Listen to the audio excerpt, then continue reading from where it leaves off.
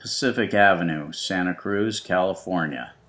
Little over half-mile stretch of retail district with interesting eateries, public art installations, and of course, street artists. Alexander Henry Skelton, a visual artist who believes art should be free. He gladly gives his artworks away to anybody that wants them. Of course, donations are greatly appreciated. Alexander, clearly an outsider artist, renders pen and ink drawings with style ranging from Fauvism to surrealistic expressionism, with a powerful slant towards raw art and the art brute. This was 3 minutes and 22 seconds of Alexander Henry Skelton. I worked for 10 years in the restaurants and was playing in a rock and roll band and trying to make that happen in the city and giving all my money to my landlord. And, you know, just did that for too long, you know, and realized that probably wasn't going to make a living in the music industry no matter how kick-ass my band was. Perfect Whale, check it out. That's been the deal. I mean, I'm on the road. My expenses are pretty, you know, pared down. Don't have a big cable bill or anything like that to pay. But it's sweet, man. I mean, I ain't never going back. I'm real happy. Santa Cruz is a nice place, but I've kind of been stopping on the major, you know, hot spots up and down the West Coast. So Jack Kerouac. Doing the Jack Kerouac thing, huh? Yeah, I guess so.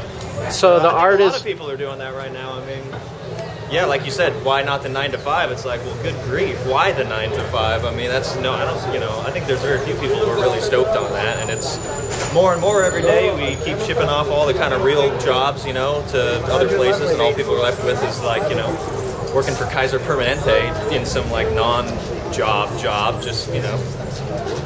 Yeah, it's just where it's kind of, it sucks, but fortunately, we're still, one probably coolest thing we have going for us in this country is the freedom to do kind of whatever the hell we want, as long as it doesn't like violate somebody else's space or, you know, person or that kind of thing, you know. So, i.e. me being out here on the corner, I'm happy for that. Like I say, you know, we got. How is your art being received by people walking by? Very well. Very well. This has been, actually, now that my sign's not on cardboard anymore and I stepped it up a little bit, it's I think that's put me into a new category. I've had a lot more people just in the last couple of days stopping. Here's some now. Hello. Yeah, that's the indefinite plan. Maybe Europe, maybe, you know, I'll build my own rocket ship when I, you know, my free time. You know, cool. It's where it's at, man. You know, yeah, it's not, it doesn't happen inside there. This is, you know, this is where you have the freedom to do this, you know, and it is what it is. It's not taught in schools. It's not anything. It's just like going with it. Be it, you know, musicians that are out here tearing it up or whatever. It's, you know, so it comes from inside. It doesn't come from out there, you know. So you're a self-taught artist. Yeah.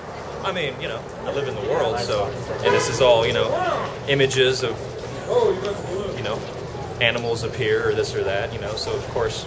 But no formal training. It's a feedback. It's a constant loop, you know, of just like experience and, you know, reflection on that experience.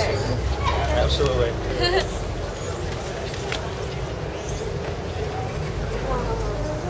How do you make them? It's mostly pen and ink, that kind of thing. But these are all Ooh, I like these are nice. How long does it take you to make them while contemplating chess? They're all different. Sometimes I start coming out. This is for the cameraman. Oh. Nice. Oh, can I take your picture too? Nice shot, Dave.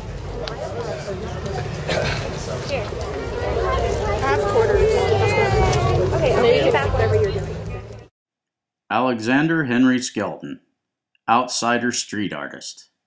You won't see his paintings in the Museum of Modern Art just yet, but who knows? There are 250,000 stories in the Naked City. This was one of them.